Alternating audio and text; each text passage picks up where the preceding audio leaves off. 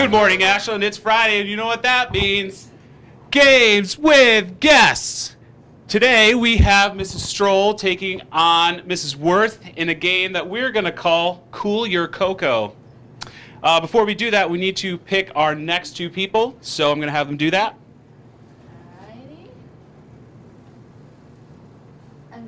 Mrs. Bedford versus Mrs. Peoples.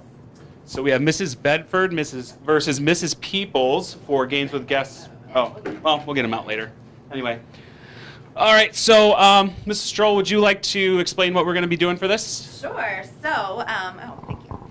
So we are going to see who can get the most marshmallows in our cocoa cup by dumping the marshmallows out on the table and then using the straw to blow them in one at a time.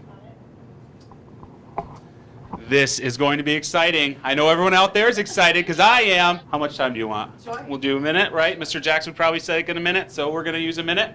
So let's put a minute on the clock. And whenever you're ready, Alice, you're going to say go. Ready? Go.